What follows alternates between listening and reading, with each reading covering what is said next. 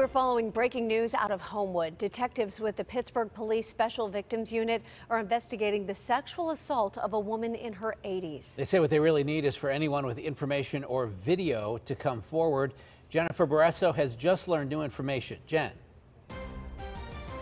Yeah, hi, Ken. Well, sources telling me the victim is 83 years old. She's a well-known person in the community.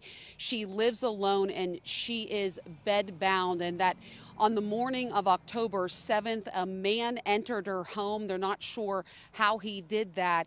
She was startled. He threw her life alert necklace to the ground and her cell phone, and then started sexually assaulting her, and then left the home. The next morning, I'm told that a traveling nurse, a caretaker, tried to get inside the home, but the house was locked, and called the victim's daughter, and that's how they discovered this just horrible story. And that's when detectives started investigating, and police urging the public, if they have any surveillance video, if they saw anything, to give them a call. So once again, Pittsburgh police asking for the public's help. This woman is 83 years old. For now, reporting live, Jennifer Barresso, KDKA-TV News. 5.